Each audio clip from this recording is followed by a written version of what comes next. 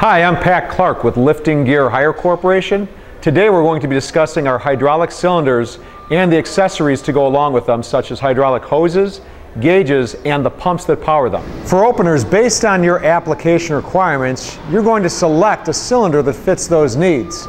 We offer several different types of cylinders, starting with a single-acting load return cylinder, whereby you need a significant amount of weight to retract it. We also offer double acting, where we have one port that advances the cylinder, another port that retracts the cylinder, and then we also offer our single acting spring returns, is what we're going to start off with. Here we have spring return single acting cylinders. In order to utilize them, you have to use some sort of pump. We offer a nice variety, such as hand operated, gas operated, and like you see here, electric operated. Permanently affixed on the cord is a reference material that shows the proper length and gauge extension cord required. In addition to that, under full load and running off 115 volts, these can draw up to 20 amps. Before moving on, we want to offer you some accessories that would allow your application to run more smoothly and safely. For example, if you're looking to run more than one cylinder at a time, you should consider using a manifold. Also, we offer safety check valves. When the valve is engaged and down, it allows oil to flow into the cylinder but not back out. And lastly, you should highly consider using a pressure gauge. It simply provides a window into your hydraulic system. In a moment, we'll show you how to properly hook the hoses up to the pump and the cylinder. Assuming those connections are properly made and all of your couplings are tight, we want to show you some of the basic functions of the pump. Whether or not you're using a gas or electric pump, there's a toggle switch on here that will power the motor on. Regarding the valve, the neutral position is in the center. To advance the cylinder, you'd move it to your left. To retract it, you'd move it to your right. Depending on the manufacturer of the pump, the functions may vary. In fact, if you're using an Enerpac powered pump, they suggest to retract the cylinder, make sure the valve is in the retraction position, then switch the power pump off. Regarding the hand pump, to use it properly and to start advancing, you have to make sure that the valve is in the secured closed position. Once you've advanced it and then you want to retract, open that valve up and the oil will flow back into the pump itself. It's encouraged that before your application begins that you should assemble your entire hydraulic system and test it thoroughly several times to make sure it's running smoothly. If you're using a manifold, for example, with the pump off, make sure that your needle valves are also in the closed position. Then turn your pump on, start advancing it, building pressure, then slightly open up your manifold valves. Again, thoroughly run up and down your cylinders a few times to ensure they're running smooth. Moving on, let's talk about our load return cylinders. They still fall under the category of single acting, so our earlier setup is identical. The proper gauge extension cord is required, the same pump, hoses, manifold, and now you're just using load return cylinders.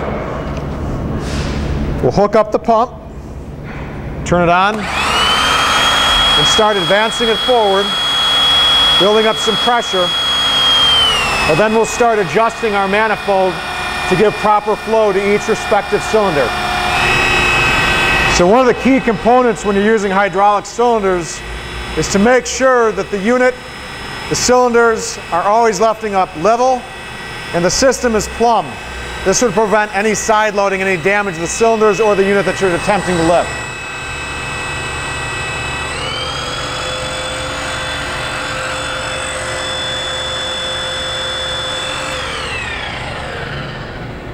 A recommended rule of thumb is to go only 80% of the maximum allowed stroke for your cylinder.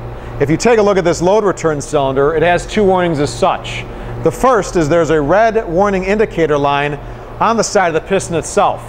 That's telling you once you reach that is to stop all operations. If you ignore that, there's a release valve on the side of the cylinder that will flow oil telling you the same thing. If you ignore that, you could damage the equipment or worse, suffer catastrophic failure to the ram.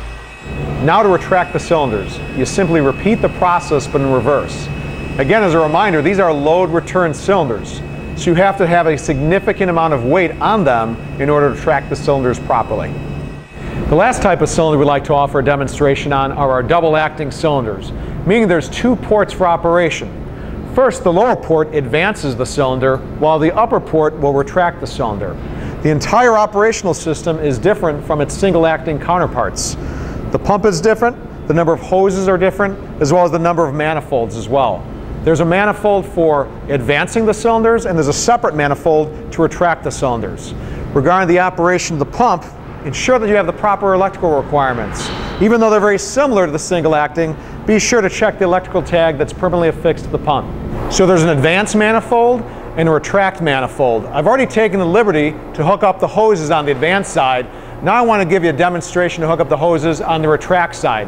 You grab the hose, remove the dust cap, make sure it's free of any dirt or other debris. If it's not, make sure you grab a clean towel and wipe it down properly. Take the male end of the hose and insert it into the female end of the coupling. You'll engage it and hand tighten it only. This is an area where you do not want to use channel locks. We're going to repeat the process with the hose and the retract port on the cylinder itself.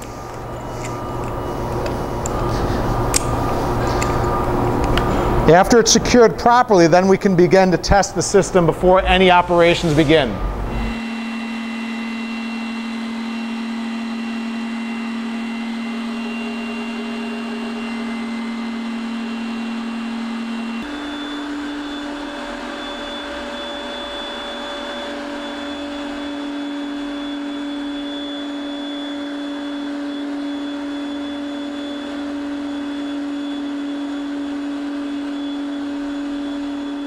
We hope that you've enjoyed this video and found it helpful. In our rental fleet, our capacity ranges for our hydraulic cylinders are from 5 all the way up to 1,000 ton. Pumps from 45 cubic inches all the way up to 40 gallons, and hydraulic hose at virtually any length. For more questions regarding the hydraulic cylinders and other products that we rent, give us a call. As a reminder, the contents of this video were for informational purposes only. Please consult the manufacturer's guidelines and use and care instructions before beginning.